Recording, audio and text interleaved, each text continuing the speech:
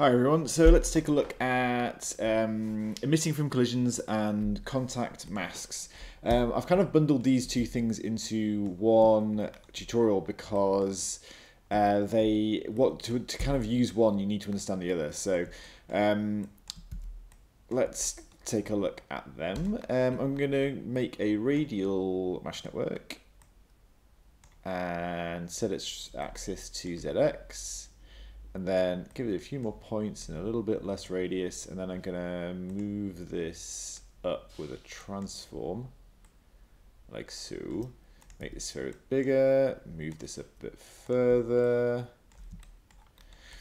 And then if we just add dynamics to this network, we get this, which is boring. Yep. So let's go into the bullet solver and then just drag the sphere into the collider objects, which will give us something to hit. Very good. Okay, so let's change a few settings. We'll make the gravity a bit stronger. We will go into the dynamics node and make the friction a bit higher, and then we'll just hit play. Good-o. Now let's start playing with some context stuff. So we have this context roll down on the dynamics node, and underneath it there is a setting called Emit from collisions. If we hit that and then rewind and play, nothing happens. And that is because to see anything you need to go and turn on the collision positions on the solver. And now we are seeing all of the little yellow dots where a collision has happened. So if we just go rewind and play, there you go. Now, what we can do is, I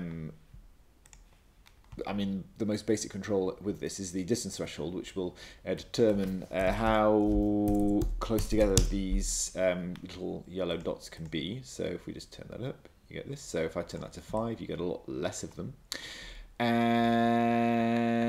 what we can do is we can connect a mesh network, and each of these little yellow points will become a mesh point. So I'm going to call this network main points, and then if I create another cube and go create a mesh network, we'll call this one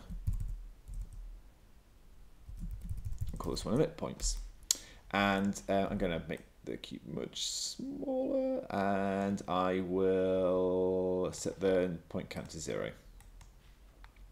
Then on the bullet solver, we have this roll down called Emit from collisions, and if we drag the emit points network in here, you'll see the little cube has appeared at all of those yellow points. So if I hit rewind and play, we get this. Quite fun. So let's take a look. So a few things to point out at the moment. If you want more than one point to be created when you collide, what you want to do is add a world node. So let's add a world node, and then what you can do is just change the radius to 6, and then get rid of the collision iterations, because we can let bullet handle that if we want. And so now we are creating 10 points at every collision. So if I just do this, you get that. Okay, so you can see all those 10 points. There they are. What we want to do is we'll have 10 random points like so. And then if we rewind and play, we get this, which is all very well and good. But I'm not going to use the ball cluster mode. And the reason for that is that if we take a look in the y-axis, the ball points are being created under 0, which is no good, because the minute we add dynamics, they're all going to like pop up in a non-realistic way. So let's change this to Fibonacci sphere, no, to Fibonacci spiral, and then we'll just turn this radius right down, like so. And then when we hit rewind and play, we get this, which is good. And then what we'll do next is we can add dynamics to this. Now, something crazy is going to happen when we add dynamics to this. If we hit play, what? So many points got created then, and then same thing here, so many more. Right, okay, what's going on? So the problem is that the first network is told to emit on collisions, and the second network is dynamic. And when the first network creates the second network, they're immediately colliding and creating more points, and it's kind of like a feedback loop, and it's no good. So what we need to do is play with contact masks, which is why we're here. So if on the dynamics node for the first network under interaction masks, there is a contact mask, collision group layers, and collision mask layers. Now the group is what this one belongs to, and the mask is what it will hit.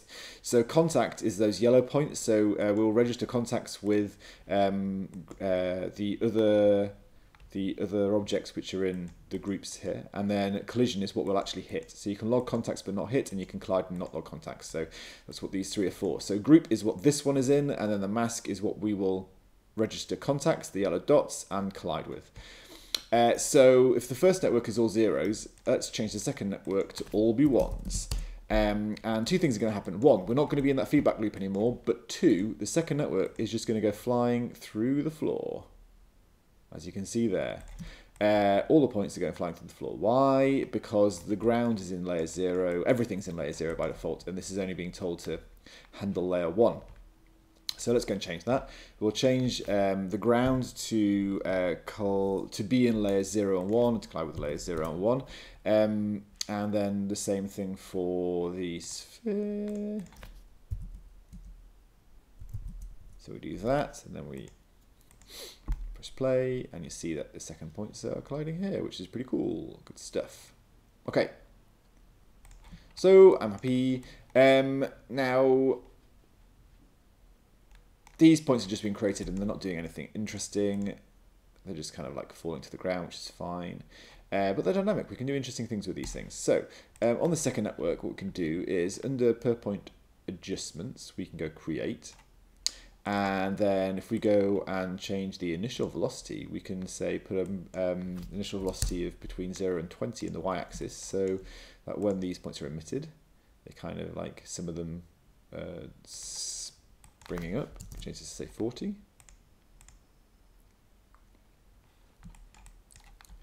Which is quite fun. Or we can say just move in a completely random direction. So if I put like minus 20 in these values and then say 40 in these, they're just going to go in a completely random direction when they are emitted.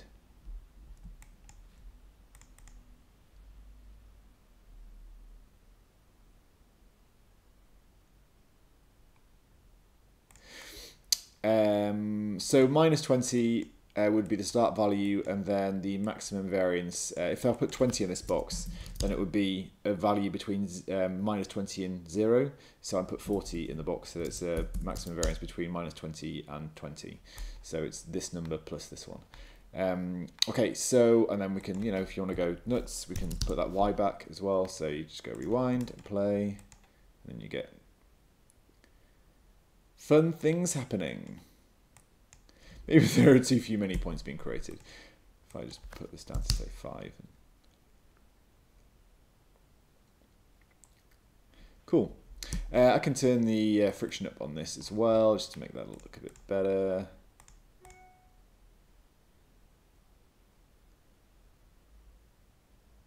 And that's it really. So that is a really quick look at the emit from collisions, and then the kind of the basics of the contact masks and collision masks. So I hope you found that useful.